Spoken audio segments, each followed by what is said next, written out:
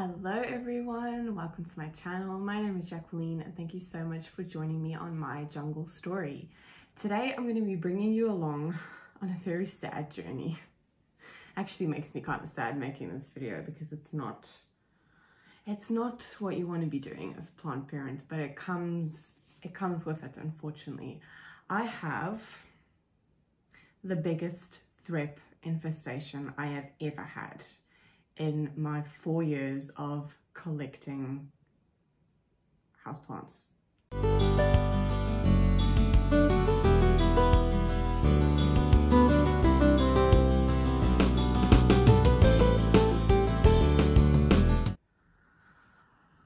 I don't know how it got so bad. It can obviously go from 1 to 100 with thrips because you only need one, and that's pretty much it. You're pretty much doomed. And I'm pretty sure that I saw a thrip, was it maybe 4 weeks ago, and I just squished it with my finger and I kind of ignored the problem, and before I knew it, I have thrips on almost every single one of my plants. I even have thrips in my small little Akaba IKEA greenhouse with all my water propagations. Even they have thrips. It just makes me so sad because it's the one, I hate dealing with it. I hate dealing with bugs. And when you have so many plants so close together in such a small area, it's just, yeah, it's hell. It's horrible. I have been actually doing this process for the past 3 days because I don't want to be using the product that I'm using when my kids are in the same room. So I obviously have to do this while they're sleeping or while I don't have them, which is only 2 days in the week. And if you postpone this, which I have done, it gets worse and worse. With thrips, it's like an overnight thing where one day you will look at a plant, it'll be perfectly fine, and the next day it'll already have damage and there will already be like 10 thrips on there. Anyway, I'm going to start off with saying what I'm going to be using to treat them. I'm also going to be explaining a couple of things to prevent thrips, which I know kind of sounds like, well, that's ironic considering you have a big infestation. But this is, like I said, this is only the second time that it's, no, I didn't say this. No, this is the biggest thrip infestation that I've ever had, but this is only the second time in those 4 years that I've had to use a product like this, that I've had to use the strong stuff, not the gentle approach, let's put it that way. So yeah, but I have used this product before in the past because it's the one that you've got to mix with water. So one little thing, it lasts you a very, very long time. But thrips has been the most difficult one that I've ever dealt with. So yeah, let's just get into it. So this is the product that I'm going to be using. This is KB Multi-Sect that I'm using. I've had this honestly for years because it is one of those ones that you've got to mix with water because it's a concentrated version. And it does work pretty well. It's not one that I would advise because it's not, as soon as you look at the back and it's got like that little sign there, you know that it's not, it's the bad stuff. But it is the stuff that works, so that's why I'm going to be using this now. I'm not going to go for the gentle approach because it's not going to work. It's really, really bad. When I come across a plant, no, you can't see. They were all basically in here, and you can see like a lot of the damage actually. That's all damage from, and also like it's just gone a little bit of a different color at the bottom. Yeah, it's just not looking its best. So basically the thrips don't need, if you have one, they can breed on their own. You don't need multiple. And if you have like there's the I believe that the juvenile form is like a paley, like almost yellowy color, and then the adult form of thrips, they are black or brown, or yeah, they're very, very obvious. However, with leaves that are dark colored, it is a lot more difficult to see them, but usually you will be able to spot them. And actually the way that I noticed them now this time was all my plants are due to be watered, and that's kind of how I could tell. The first plant that I saw it on really, really badly was one of Mitch's plants, the Monstera adansonii. I was actually cleaning the terrace with the pressure cleaner outside, and we've moved that plant right up to the window. And I was right there pressure cleaning, and I looked over, and all of a sudden she was full of thrips. She was full. And at first I thought, is that because she's right by the window? Because thrips can obviously fly. So is it because it's getting warmer now and I'm opening windows more that I've gotten thrips?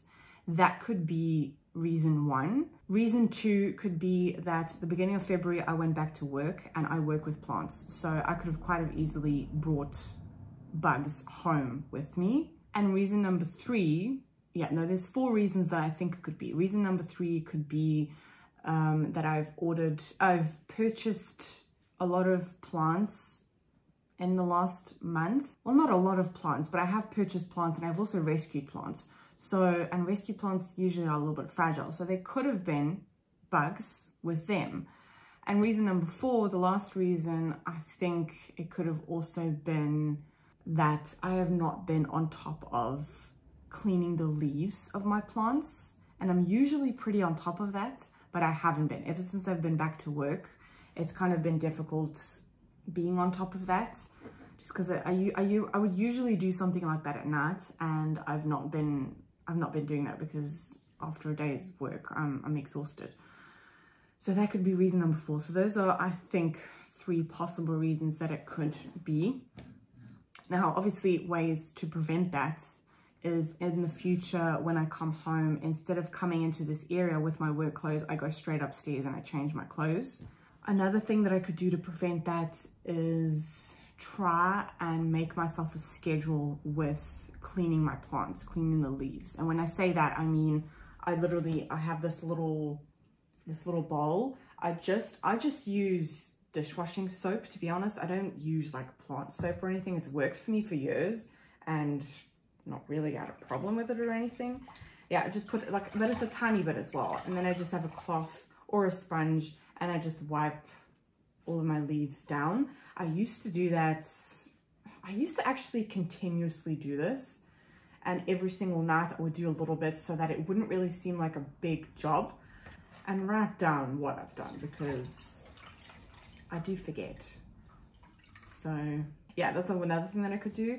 Another thing that I could do is, obviously with the temperatures going up now that we're going into spring, I do open the windows more. Like I love having my windows open. I love, breathing fresh air, especially when it's like a rainy day and you can't really go outside. Like right now, it's been raining all day, but my windows are open. They are also open because I am doing this treatment. I'm not going to stop opening my windows, but I suppose that's just something I could do. Another thing that I could do is when I get new plants is just really try and quarantine them.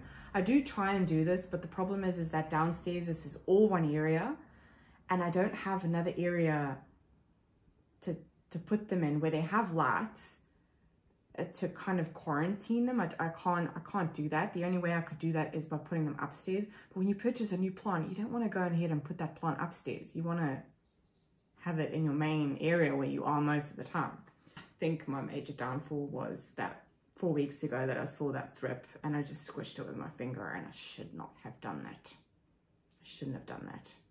I should have treated it and that'd be that. But unfortunately now, to be fair, I've started on this side of the house and I have already done quite a lot. And for example, all the plants behind me here, I didn't find any damage, any thrip, any indication, but they didn't really have pests. I mean, I do have a lot of easy, I find that the aglaonemas, they are so easy and they're so hardy. They just, if you've got pests, they'll probably be the last one to get it. I'm not saying they're not going to get it, but they're just so hardy. But yeah, that side, didn't really notice much of pests going on there. However, right on the other side, my Schefflera Melanie, her new growth was completely damaged, and yeah, she also had, but she was right next to the aloe that was infested with thrips. So I don't really know. I really don't know. I don't really know what to do there. Obviously you can do all these things to prevent them, and they have worked, because this is my first big infestation, so they obviously have worked. But yeah, I suppose when you have kids, you do drop the ball, and you can't be on top of everything all the time. So if you do get bugs, don't be harsh on yourself. Yes, it sucks, and yes, this is a whole process that I've been doing for the past 3 days. This will be the 4th day that I'm working on this, and I've not even started on the other side of the room. So yeah, but I just want to go through some tips while I'm busy. I'm obviously not going to show you every single plant, because that video will be way too long, but I'm going to show you what I do to treat them, and also give you some tips on how to handle it.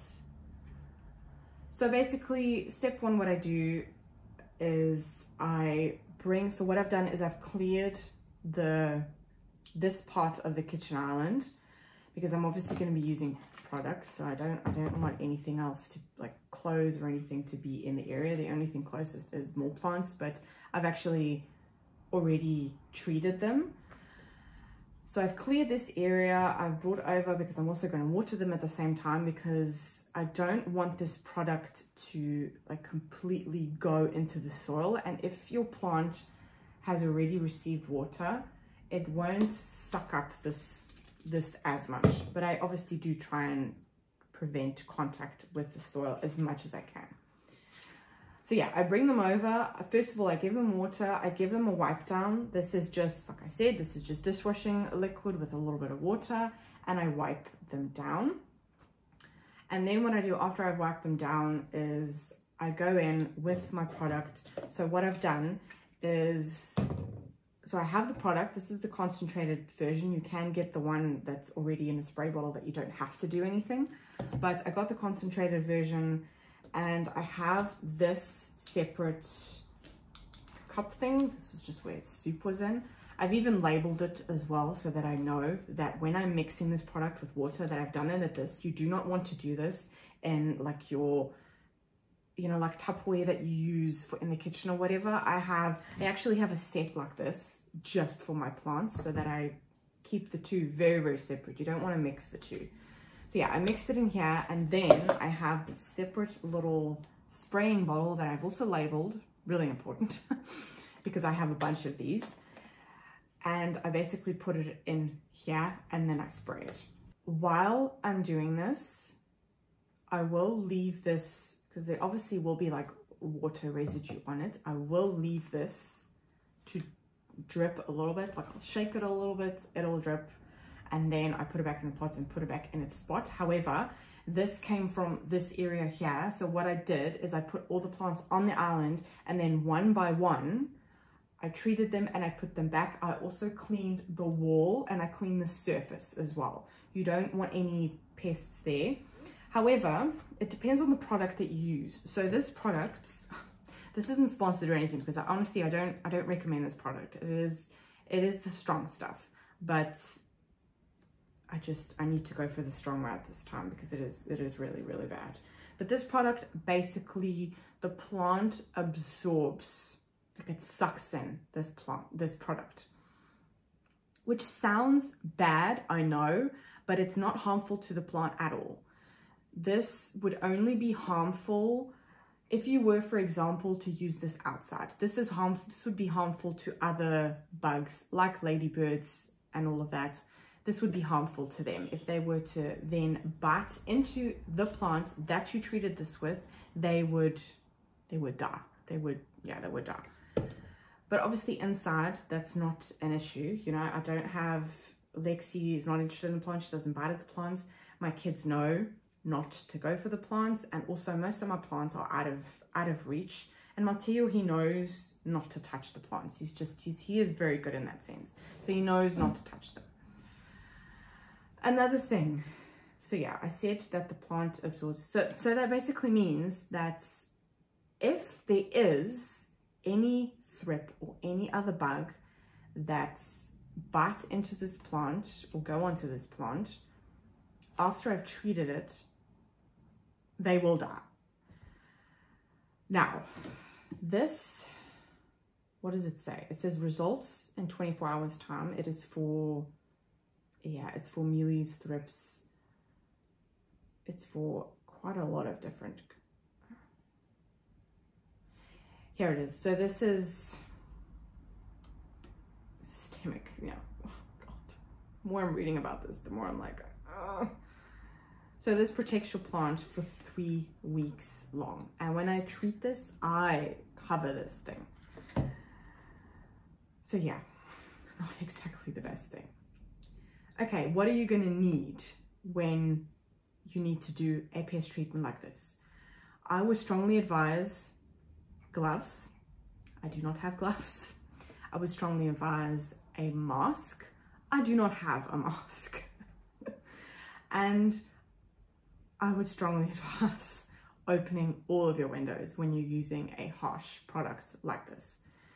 Now, even just talking about this, I feel like itchy. So yeah, like I said, I don't have gloves and I don't have a mask. Not good. However, there is no one else in the room with me right now. My kids are sleeping. So I've also made sure that the area around, if I do get any of the product like on the floor and everything, I make sure that it's like, that it's cleaned up before I even take them out of their bed. And I also obviously clean everything down because I'm sitting here. I think it's coming from this, but I can smell it. So I don't obviously want my kids around that. Ideally, you would want to be doing this outside. I do not have that option at the moment and they need to be treated. So do as I say, not as I do, okay? I've recommended 2 things that you should do that I'm not going to do, but I have opened all of my windows. So there is, I hope that the sound is okay, but there is ventilation going on and everything. So yeah, that is everything that you're gonna need. And I'm just gonna show you on a couple of plants what I do with treating them. And I hope that this helps you when you have to treat your plants. Things like a mask and gloves, have these things in your home before, like if you do not have pests right now, go out and buy these things. Also, do some research into the product. Do not do all of this once you have pests because you need to tackle it straight away. You need to go for it straight away. Do all of this beforehand. So ideally, I would have liked to use another product. I don't have another option at the moment. But look these things up. After you've watched this video and you don't have pests, look these things up. Get gloves, get a mask, and get whatever treatment that you want to use. I really want to try like beneficial mats, but I need to do a little bit more research into it because I feel like on the internet, you're kind of bombarded with all these different products and I want to get the right thing. I want to just do a little bit more research on that. But yeah, go and look these things up. If I can give you any advice, do these things before you have pests. It'll save your butt. So, to the actual job itself. So I have my Diefenbachia reflector here. She doesn't have any signs of pests, nothing. So I'm just gonna give her a really good clean. I usually actually take her upstairs and give her a shower, but my kids are sleeping at the moment, so I don't want to wake them up. And this one also has like a bunch of, in the leaf itself, it has like these like crevices, so it's kind of, it's really difficult to get in there. But yeah, the front and the back of your leaves, really important. Something that in the beginning of me becoming like an actual collector of plants, I only used to clean the parts that you can see, which is no good when you got pests, because it's the back of the leaves and the stems as well, which is also something I never used to do. That's where they hide and get into all of the little bumps. And don't be afraid, like these are plants. These, yes, you might have, like, when was I doing? I was doing one yesterday and I ripped the leaf. It happens. Don't worry about it. Just try, be thorough, because you do not want to have to do this again in 3 weeks' time. Is that it? No, that's dirt.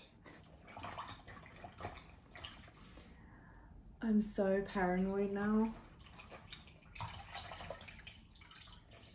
And honestly, I'm also actually kind of paranoid about new plants that I buy, because I do not have the room to quarantine them. So maybe when we renovate our attic or roof, whatever it's called, I do want to make that into, that's going to become our bedroom. So I do want to make that into like a plant haven, but maybe I should use that for quarantining plants.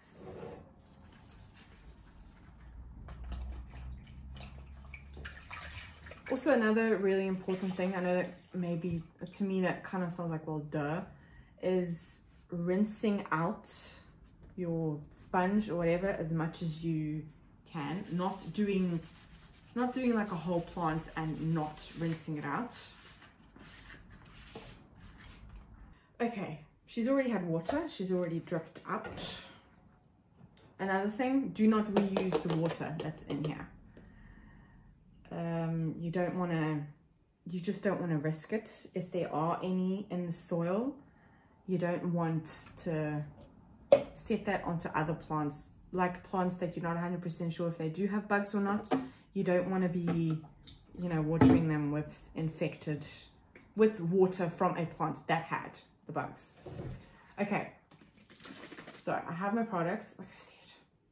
Get gloves, because I do have really, really sensitive skin, but when it gets on my hands, it does sting a little bit.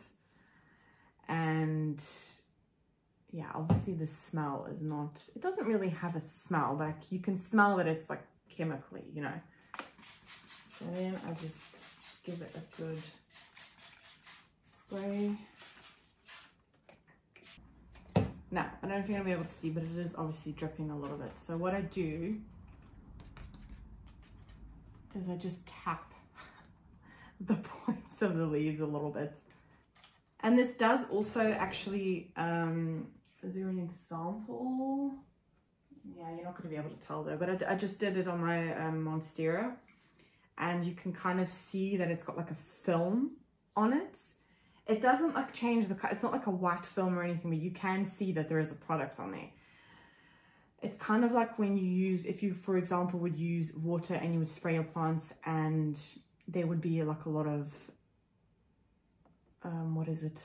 What is caulk in English?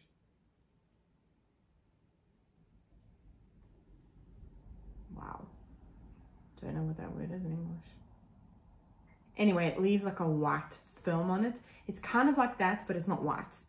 You can only really, like right now looking at it, you cannot see anything, but in the lights you can see a little bit of like a shimmer, and then yeah, that's just from the product, and it does dry up very, very quickly.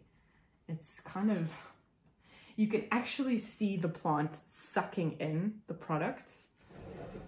Oh yeah, you can probably tell where I put it. It was down there. I'm very, very lucky with the fact that my son he doesn't really show a lot of interest in touching the plants. I think it was one time that he ripped plants, and the way that I reacted, like just my facial expression, I didn't actually say anything to him. He was kind of like, oh no, that's not good. And ever since that, I actually never said anything to him. I just explained to him, you know, if we don't pull at the plants or anything. You can touch the plants, but we don't pull at them. He's not really interested in them. I mean, there's an alocasia black velvet literally right next to his little kitchen that he has, and it's like, it's right there, it's on his level. It doesn't even faze him. So it's obviously perks of having so many plants. He's just used to it by now. My plants are actually not as dirty as I thought they would be. Look at those roots. Wow. I'm really, really surprised at how well my Marantas have taken to pond. And how easy it is now to have a Maranta. I always had such bad luck with them. And now it's just such an easy plant for me. It's like, what? This one's also not showing any signs, any damage or anything. But most of my affected plants were actually by the window, which is why I thought that it was because I started opening the window more. If any of you guys have pests or have had a huge infestation, let me know what you did, because I feel like there's so many different ways to tackle pests nowadays. Like, there's so many different products and so many different things you can do. Let me know how you did it. My pothos neon, someone commented and said it could be flat mites. Now, I've never heard of flat mites before, and I started doing a little bit of research, and obviously you can't see them and this and that. So it's definitely one that I'm keeping my eye on, because if that is the answer, it is completely different to what I thought I was doing wrong with that plant. And there are obviously plants that are more susceptible to pests. Like, for example, which one is it that almost all the time gets? Syngonium. Oh my word, Syngonium. I've had the worst of luck with them. They just get pests all of the time. I don't know if it's something that I'm doing. I don't know if it's the soil that they're in. They always have pests. Maybe it's just that I've had bad luck, because usually in the garden center they already have them. What I've noticed from when we order them and they come in. I know it must kind of seem pointless of me treating plants that I don't see anything on, but something as invasive as thrips, I'm not going to take the chance. I know that this product is not going to, yes, this is strong stuff, but I know it's not going to damage the plant. It's not harmful to the plant itself.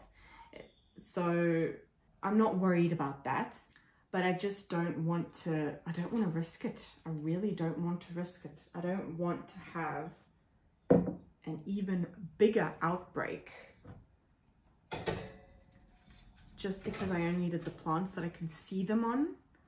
I've done that before in the past, and yes, it's worked for me and it's not a problem, but this is a really bad one. I'm just gonna get on with it.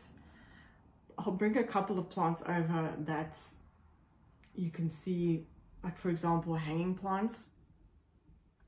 I just take them upstairs into the shower and I just shower them down. I don't go through every single teeny tiny leaf. If it's like a hanging plant that has a lot of small leaves, I don't do that. I just rinse them off. But I do rinse them off. So it would be best, if you were to do this, that you could wait until the plant needs water. If not, you can always use like plastic or whatever, to anything that can basically stop water from getting in the pot. You can also do that. I have done that before with plants that are really, really bad. Usually what I would do, if it's one plant, and I know, like, the last time I had to do a treatment like this, I think it was about 2 months later, I had a plant that was quite separate. Like, it was on its own. It didn't have any other plants around it, in the same room, yes, but not like surrounding or around it or in the same area. And I saw that plant had bugs, and I straight away took that plant upstairs into the bathroom. Don't have any plants in my bathroom at the time, and I completely rinsed it off. I used again, I just used dishwashing liquid to clean it off, and then I went in with the product, and I didn't have it on any of my other plants. If you do notice this with other plants, obviously separated. What I did this time is I was watering and I found thrips on one plant. I carried on watering and I put that plant to a side. But then I saw the plant just maybe like a meter away from it. That one also had thrips. And then I just stopped watering and I started walking around, and I started to see that there was damage on leaves, on some leaves where I didn't see any bugs or thrips, but still damage, which means they're still there. It's not because you can't see them that they don't have them. And then I made the decision that I need to treat all of my plants, which is sad, but honestly, they are going to get a good treatment now. And yeah, it happens, you know, it's a part of it. I've hopefully given you some advice when you have bugs. Thrips are honestly the worst form. I've never had mealies. Touch wood. Is this real wood? Yes, it is real wood. Yes, touch wood. I have not had mealies. I've seen them at work, and the days that I've seen them at work, I come home, those clothes that I'm wearing, I actually wash them straight away. But that's unfortunately part of the job. Anyway, if you enjoyed me expressing myself about my bug issue that I have at the moment, please give it a like, subscribe to my channel. Yeah, leave a comment down below what you've done if you have bugs at the moment, or what you have done when you've had an infestation of thrips or spider mites or whatever. I would love to hear from you guys, because the internet says one thing. I just feel like it's worth a lot more coming from people who also have collections and are also plant parents like me. I hope that this helped you. I hope that you got some tips out of this, or if any of this was useful. And yeah, I will see you in the next video, and wish me luck. I hope that I can keep this at bay. I will obviously keep you guys updated, because this is a massive sore in my collection at the moment, right at the beginning of growing season, which sucks, but you gotta get on with it. This is my first season, growing season, that I'm going into in 2 years' time, that I'm not pregnant. So I'm not gonna go for a burnout. I'm not gonna let hormones take over. I need to get on with it, and I need to save my plants, because last year I started getting bugs and I just threw that plant away. If I saw pests on that plant, I threw it away. Yeah, it was a very deep burnout, I'll put it that way, but that's due to hormones. Anyway, I will see you in the next video. Bye.